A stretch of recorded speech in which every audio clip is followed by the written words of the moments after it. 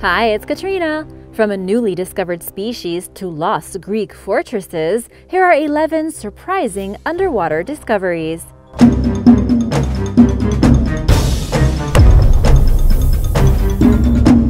Number 11. Underwater crop circles. Take a look at these strange circular formations that occasionally pop up on the ocean floor. A group of divers first noticed these odd patterns in 1995, and their origin eluded both scientists and divers for about a decade. And then more and more just kept popping up. No one could see who was making them, and they came to be known as underwater crop circles. Was it some sort of new sea creature, or maybe some strange geological feature occurring below the ground? Aliens? Nobody knew. But finally, the explanation is out. It turns out that these patterns are the work of pufferfish love. The newly discovered species of pufferfish has a very elaborate mating dance, where the males flap their fins as they swim along the sandy bottom, creating these circular patterns. The fish are only about 5 inches long, but the formations are huge, about 7 feet in diameter. That's a pretty impressive art project for such a tiny creature. They were finally caught on video, proving who made the circles. Once the male makes it, the female will come and inspect it, and if she likes it, she will stay and lay eggs in the center of the circle. So much work goes into these circles, and they have several complex geometric shapes that really surprise scientists. Number 10. Chuuk Lagoon. Located in the Central Pacific at the bottom of Chuuk Lagoon in the Federated States of Micronesia sits an eerie graveyard containing a ghost fleet of World War II-era Imperial Japanese ships and aircrafts. The vehicles sank in February 1944 during Operation Hailstorm, a massive U.S. Navy air and sea attack against the Imperial Japanese Navy, which destroyed 45 marine vessels and 270 planes. Japan first forged a friendship with Micronesia during the late 19th century, when Japanese sailors were first welcomed there. After World War I, the League of Nations revoked Germany's possession of the region and handed jurisdiction over to Japan, which thereafter turned the islands into a fortified stronghold. The submerged graveyard in Chuuk Lagoon, known by divers as Chuuk Lagoon, is now a popular diving site, where even the most experienced explorers occasionally spot things they've never seen before, even after a dozen or more trips there. Everyday items such as medicine bottles, plates, and shoes are scattered among the wrecks, along with military artifacts including tanks, battery guns, gas masks, and ammunition. Number 9. Hellenistic Fortress. A Hellenistic fortress was recently discovered on Cape Tirosa off Bulgaria's Black Sea coast, leading researchers to believe that they have found an important site with the potential to offer a valuable glimpse into Greek life thousands of years ago. Measuring around 8,611 square feet, the fortress had a protective stone wall and was surrounded by a large 4-foot-deep, 12-foot-wide moat. Numerous artifacts were found on a nearby headland, including 260 ceramic fragments, 40% of which were Thracian-made, originating from the East Balkans. Other fragments, including pieces of amphorae, were traced back to the Aegean island of Kos, as well as the Hellenistic center of Pergamum, located in modern-day Turkey. While carbon dating is impossible due to the absence of organic matter at the site, experts were able to gauge the fortress and artifacts' age based on their style, estimating that they dated back to the 1st or 2nd century BC. Items from as recent as the 4th to 6th centuries AD were also found, indicating that the site was used for a lengthy time period. The fortress was likely one of several that lined Cape Tirosa, comprising a well-planned defensive network, and the ruins also indicate that there may have been a religious sanctuary at the site. Both types of buildings were common in the classical world, but the recent discovery helps archaeologists understand the full extent of the Greek Empire's reach and its preparedness for battle. Number 8. Pre-Continent II. Between 1962 and 1965, French explorer and oceanography pioneer Jacques Cousteau wanted to see if divers could live at the bottom of the sea for long periods of time. Financed by the oil industry, Cousteau's project, named Pre-Continent, after the French term for a continental shelf, was meant to demonstrate that humans could live in submerged habitats for weeks, to further underwater exploration and research at a faster pace. The first of the underwater so-called villages, Pre-Continent I, was located in the Balearic Sea off Marseille, France, 36 feet beneath the water surface. It was equipped with modern conveniences such as a radio, telephones, television, library, bed, record player, and video surveillance system. It was an experiment where 2 divers lived there for 2 weeks. Precontinent 2 was launched in 1963 to take the idea even further, roughly 22 miles from Port Sudan. There is a reef with a lagoon where the supply ships could anchor. The structure was sunk to the bottom and fixed with lead and cables. Called the Starfish House, an 8-member crew lived there with bunk beds, tables, chairs, a bathroom, and technical equipment and instruments. Also implemented at the site was the submersible cabin, a smaller structure that housed 2 divers for a week at a time. 25 other divers went back and forth, performing various duties like cleaning the structures and cooking, etc. Out of 6 planned pre-continent missions, only 3 came to fruition, and most of the evidence that they ever existed has disappeared. The only remaining structures, including a hangar called the Sea Urchin, are left over from pre-continent 2. The site's main buildings were dismantled long ago, as were the buildings at the other pre-continent locations, but there are some remains left over, including a structure with portholes and shark cages covered with coral. Number 7. Ancient chicken egg.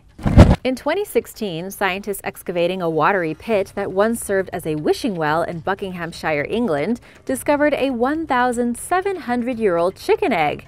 It's one of 4 eggs found within the pit, but is the only one that was retrieved without breaking, making it the only complete egg dating back to Roman-era Britain. The 3 that broke made for an especially smelly and gross experience, releasing what was later described as a putrid stench. Archaeologists also uncovered other rare artifacts, including leather shoes, wooden tools, and a basket made from oak and willow. From the 3rd century onward, people threw items into the pit for good luck, like a wishing well, Oxford Archaeology, the company in charge of the dig, told the BBC. They speculated that the eggs may have been a food offering thrown into the pit during a funeral. Experts announced the discoveries 3 years later in 2019, when Oxford Archaeology published a book describing the artifacts in the well and at the nearby Roman settlement of Fleet Marston. It contains all kinds of goodies that you could find in the water 1,700 years ago. Number 6. Apollo 11 rocket engines. Commonly known as the space mission that put men on the moon, the 1969 launch of Apollo 11 deposited Saturn V F1 rocket engines into the Atlantic Ocean.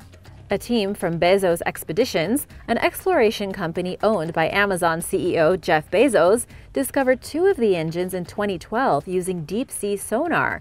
They gained a closer look at the engines, which sat 14,000 feet below the water's surface, using remotely operated vehicles, or ROVs, and saw a tangled and time-worn mess of parts strewn on the ocean floor. But there was truly only one way to tell how intact the parts were: to remove them from the water. They hit the ocean at high velocity and have been in salt water for more than 40 years, Bezos said in a statement. On the other hand, they are made of tough stuff, so we'll see. Bezos Expeditions recovered components amounting to 2 of the massive engines in March 2013. 67 Saturn V F1 engines were launched between 1967 and 73, making it the team's next task to verify that the ones they brought to the surface were from Apollo 11 specifically. They confirmed this several months later through the part's extremely worn and barely detectable serial number. But it was there. Number 5. Hilma Hooker Shipwreck. On the seafloor off the Caribbean island of Bonaire sits the Hilma Hooker Shipwreck, one of 60 of the region's dive sites, and perhaps the one with the most controversial past. Originally christened as the Midland in May 1951, the ship changed hands numerous times over the following decades. The 236-foot vessel was a cargo ship that eventually began carrying a very specific type of illicit goods: drugs. It sank once off the Dominican Republic and was raised before eventually becoming the Hilma Hooker in 1979, when the Colombia-based San Andres Import and Export Company purchased it and gave the ship its final moniker. The vessel encountered some sort of mechanical problem, perhaps engine failure or steerage problems, in 1984 off Bonaire. Authorities became suspicious for one reason or another, although the reasons why remain disputed to this day, and they investigated the ship for suspected drug trafficking, only to discover that both the FBI and Interpol had been monitoring the Hilma Hooker for months based on the same suspicions. A false bulkhead was found to contain 25,000 pounds of marijuana, and the ship's crew was arrested. The vessel fell into disrepair as the trial dragged on, and after months of costly maintenance, it sank. Government officials foresaw the sinking and moved it to an appropriate, safe area where it would later become a diving site, and it continues being used for this purpose today. Number 4. Underwater forest. In the Gulf of Mexico off the Alabama coast lies an ancient 60,000-year-old cypress forest that once stood on dry land. The trees sprang into existence along the banks of a river at around the same time ancient humans are believed to have started migrating out of Africa. Sediment buried old, fallen trees, and eventually sea levels rose, engulfing the entire forest, which sat undisturbed until 2004, when Hurricane Ivan disturbed the seabed, revealing its presence in Mobile Bay. Earlier this year, scientists announced that the trees may contain materials that could lead to the development of life-saving medicines. The realization came after divers retrieved samples of the wood back in December 2019 as part of a National Oceanic and Atmospheric Administration-funded expedition. The trees were remarkably well preserved after spending years buried in sediment that prevented oxygen from reaching them and causing them to decay. Scientists removed over 300 organisms from the wood, including a previously undiscovered shipworm species that produced over 100 types of bacteria, many which are new to science and are undergoing DNA analysis to determine their potential medical uses as anti-cancer and pain drugs. A NOAA statement about the discoveries explained that in the past, at least one shipworm-related bacteria showed potential as an antibiotic against parasitic worm infections. Researchers are also investigating the wood's potential usefulness in paper products, renewable fuels, chemicals, animal feeds, and more. Number 3. Strip Club. In 2013, a marine biologist named Gil Koplovitz released photos he took of a forgotten underwater strip club that he discovered while researching off the Israeli coast. Located in Eilat, the venue was originally a submerged restaurant called the Red Sea Star that was later repurposed as an erotic dancing establishment. The building's entrance is above water and took visitors across a 230-foot bridge and down a flight of stairs, Koplovitz told the Huffington Post, although he was unsure when Nymphos Show Bar, as it was called, shuttered its doors. He snapped photos of the interior through the rusting venue's glass windows, showing a stripper pole that acted as a centerpiece and was once surrounded by tables and chairs that have since been removed. Curiously, very little information is available online about the Nymphos Show Bar, other than the details Koplovitz offered after conducting his own investigation into the establishment. All signs point to it having been the only underwater strip club that ever existed. Number 2. Ocean Atlas Sculpture. The world's largest underwater sculpture, Ocean Atlas, sits at the bottom of the sea off Nassau in the Bahamas. Installed in 2014, the artwork depicts a girl carrying the weight of the ocean, implicitly referencing the Greek myth of Atlas, who bore the weight of the world on his shoulders. Measuring 16 feet tall and weighing over 66 tons, the massive sculpture was assembled piece by piece at its current location. Sculptor Jason DeCaires Taylor designed, built, and engineered the submerged statue, which is made from pH-neutral materials and will remain recognizable even after it's taken over by marine wildlife as an artificial coral reef. Ocean Atlas not only gives ocean species a desperately needed new place to live, it helps to draw tourists away from natural coral reefs, which currently suffer from the effects of various human activities, including over-visiting. Jason DeCaires Taylor's website sums up the sculpture's meaning, stating, "With our oceans and coral reefs facing collapse from numerous threats including overfishing, habitat loss, ocean acidification, global warming, and water pollution, the piece symbolizes the burden we are currently asking future generations to carry and the collective responsibility we must accept to prevent its collapse." Number 1. Miskovich Emeralds Hoax. Hoping to cash in on the value of shipwrecked gems after plummeting into financial ruin following the onset of the 2008 Great Recession, American diver and businessman Jay Miskovich concocted a plan to discover, quote-unquote, a 154-pound hoard of emeralds off the Florida coast. The deceptive scheme, which was carried out in 2010, involved planting the gems near Key West and finding the treasure later on. This would be a great episode of American Greed, right? Or maybe they already did it.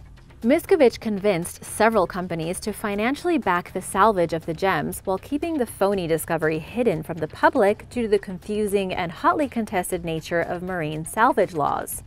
As soon as word leaked about the emeralds, numerous experts doubted the authenticity of Miskovich's claims, calling for a deeper look into his credibility, especially since the treasure was deposited and found at a site that is not connected with any known shipwrecks and contains no evidence of one.